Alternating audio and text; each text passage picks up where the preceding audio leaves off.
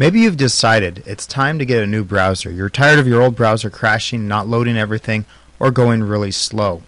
So Google has created something called Google Chrome, which is a browser which is designed to work much faster, be more compatible, and really is a pleasure to use. So right here, it's New Year's Eve, you can see by Google's logo, so I think it's a good time to start with a fresh new browser.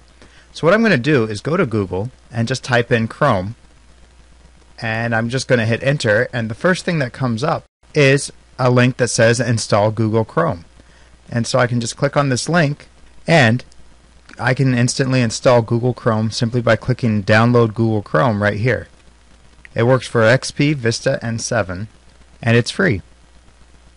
Read through the terms of service, and then you can check to set Google Chrome as your default browser if you wish, or maybe you want to try it with your old browser still intact.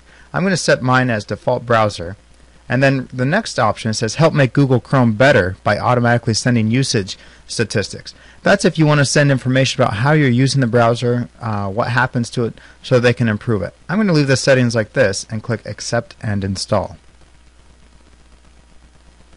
So now it tells me the Google Chrome installer should complete in seconds and start your new browser automatically.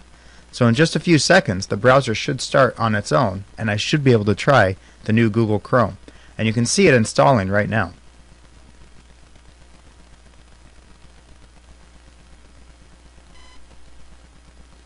If you have another browser running, such as Mozilla Firefox, notice how an error comes up explaining that the settings are not available to be imported while the other one is running. So I'm going to go ahead and close all Firefox windows, and I have Firefox open down here. So I'm going to go ahead and close this, and then I'm going to hit continue. This will import all of my settings from Firefox, such as bookmarks or other things that I have saved. It'll automatically import it and bring it into Google Chrome.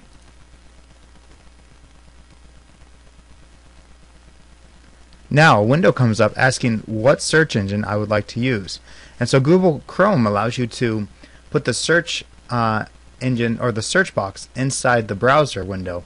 So if you prefer to search using Bing or Yahoo, you can go ahead and choose those. I'm going to choose Google to help search. And now you can see the browser opens in a new window. And right there it opens up with a new tab. I can go ahead and type in. It has two tabs open for me. I'm just going to go to Google right now. And you can see it actually has predictive text, so it's helping me type a lot faster. I can see what's there, and I can now search again for whatever I desire on the internet. And you notice the browser worked a lot faster using Google Chrome than my previous browser. So Google Chrome is a great browser alternative to your current browser. It's a very search-friendly browser. It allows you to find things a lot quicker. So Google Chrome is a great alternative, and it's a great start to using your computer more effectively and more efficiently.